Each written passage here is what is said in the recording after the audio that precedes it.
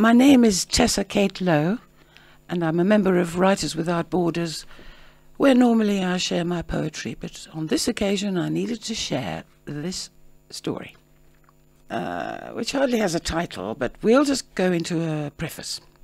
There was an old woman who lived in her head. She made it all up. Soon she'll be dead. Once upon a time there was a foolish old woman. Not perhaps so very old, more in the glorious autumn of her days.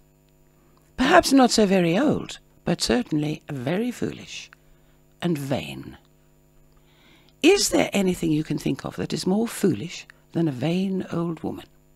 Probably not. Which is why we could anticipate that she might find herself in all kinds of laughable situations. For what is a fool for, if not to be laughed at?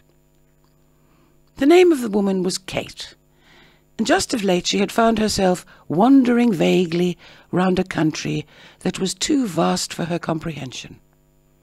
Not all the way round it, just the safe and sultry southern western tip of it, a small circumscribed region of which she foolishly and vainly felt she was mistress, and thereby hangs our tale.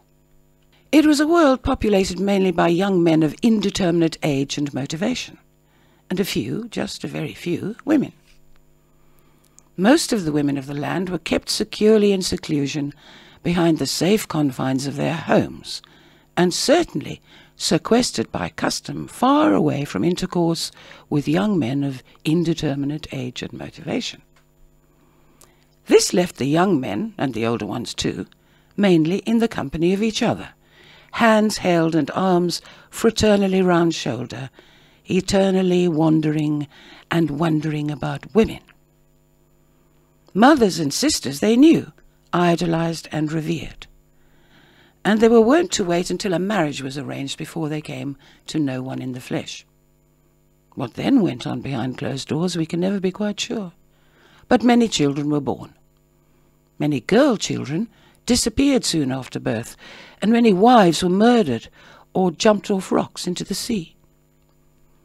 Many also produced future wives and sisters, so the world kept turning regularly on its own axis, with not much changing from millennium to millennium, until the wider part of it discovered the sultry, fertile charms, and descended on its beaches and its hills in ever-increasing lotus-seeking numbers. Young women, middle-aged women, women in the sunset of their days came, stripped off their winter woolens and warmed themselves, bare-legged, bare-backed, bikinied and bounteous, oblivious to the effect on the hordes of young men, who were like hunters or fishermen suddenly faced for the first time with herds of wildebeest migrating across a previously barren land, or a shoal of slippery fish which had somehow lost their way from the wide Sargasso Sea. At first they were bewildered, quite without the wiles or wisdom to know how to begin to entrap and take advantage of such unexpected, unknown bounty. But they got together in a brotherly band, and it was not too long before they had figured a way, or ways, of taking best advantage of the strange fish that had landed on their shores. One such was our foolish, vain old woman. More a lady, to give her some due. What exactly she was doing, wandering about on her own, separated from any herd or shoal, we have no way of really knowing or understanding, for it is probable that she herself had no real idea.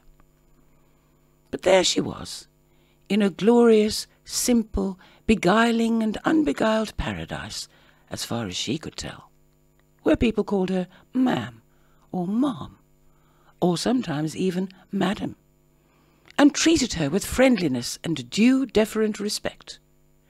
They seemed to really like her, not to find her strange at all, but something rare and precious, and so began her fall.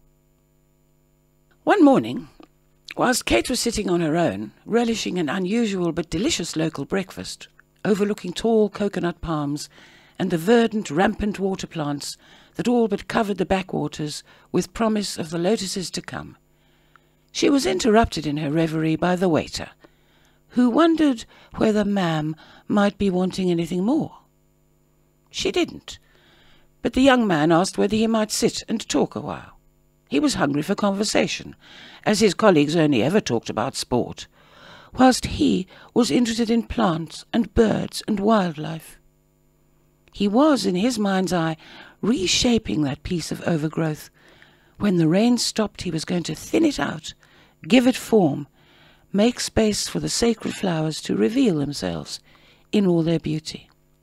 He had been a gardener. As a boy, he had helped his grandfather on the land, had gone on to tend the gardens of the foreigners who came for 2 or 3 months a year to enjoy their second homes. He had not been a waiter for long, and was missing his contact with the soil, was pleased to be able to practice his English. Kate was happy to chat. She was always happy to chat. Not many local people spoke English quite as well as he did, and plants and birds and gardens were quite one of her things.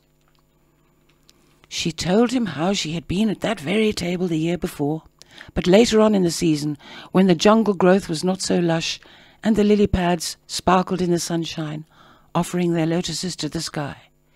She had taken some beautiful photographs. He might be pleased to see them. She thought he would like to see how it could be. So a quiet friendship began. She would sometimes come for breakfast, and on occasion supper. Not every day, you understand, but often enough. It could have been because he would quietly say as she was leaving, "See you tomorrow." They didn't talk every day, or even very much, for usually there were other diners, and he was a good and conscientious, shy and gentle young waiter. But somehow, "See you tomorrow" proved prophetic, and she took him one day to see the photographs. She was proud of them, and pleased to have someone to share them with who would really appreciate their beauty, and who had visions for that pool this year. Sometimes she wondered why a quiet, thoughtful, good-looking young man should be bothered to spend much time talking to a so much older woman, but she was not too much exercised by this question. She wasn't bad company, she supposed. She had plenty to say, and he seemed happy to listen. She was vain enough to dismiss the question on the odd occasion it popped into her wise head. Her foolish heart overruled.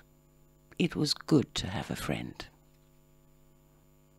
Kate, in fact, had many friends. She had been in that part of her wanderings for at least 2 weeks, and she gathered friends like flowers. Perhaps it was because she was old and foolish. Yet, come to think of it, she'd been young and foolish for most of her life in that regard. She never seemed to get any the wiser. Must have been the vanity. She never ever suspected that just because someone was friendly and claimed to be her friend because she was kind and good and sweet and lovely, there could be any ulterior motive. She was clever, but not very intelligent. In many ways a slow learner. Autistic even, for she took everyone and everything literally and blithed about the universe for decades, instantly recovering from hard knocks and shocks. Instantly apart from the years spent in depression, that is. Still, it seemed to work for her. For here she was at 65, no longer suicidal and very much alive, gathering strangers who adopted her as friend, as though she had never had reason to expect anything but loveliness from the human race. Quite out of her depth, but oblivious, she frolicked along, whilst those who knew her shook their heads and crossed their fingers, and hoped, if not for the best, then at least for the betterment.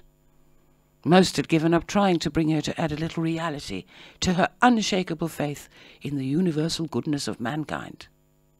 It seemed unkind and pointless. So the wise one stopped their worrying and left her to her interesting but erratic fate. What to do with Kate? Best just to pray and get on with your day.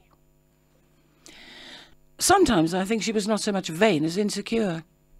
Why else would anyone need compulsively to gather friends in increasing hordes and hoard them like a miser with too much gold, loath to let go of a single coin, though the market be falling, and it would soon be of less worth than a sou. I don't know. Neither did Kate. There was much she didn't know, though she tried to understand. The more she understood, it seems, the less she knew, or the less she grew, for she never seemed to change, and the story could get quite boring, for she was in deep denial, and would digress down any teasing pathway, exhausting herself and others in her restless, pointless, relentless ramblings. She really was too busy to stop and take stock of it all, so I will have to do it for her, stop this digressing and tell it straight. Once upon a time, there was a foolish old woman who unwittingly allowed herself to be seduced by a sophisticated Lothario posing as a virgin on a beach. She thought, oh, who cares what she thought, on a beach, holding hands, being 16 and courted. You could have foretold that it would end in disaster. It did.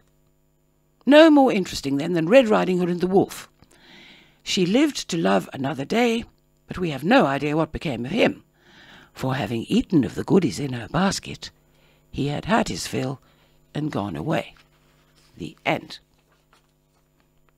Here at last the laugh you were promised. Our foolish, vain old lady had in fact thought she was wittingly seducing a willing young virgin of indeterminate age and motivation, so as to enable one previously sequestered bride by arrangement to have a kind young husband who knew something about women's emotional and physical needs. Too late she realized he could teach her a thing or two. Altogether, aha! There was an old woman who lived in her head. She made it all up. Soon she'll be dead.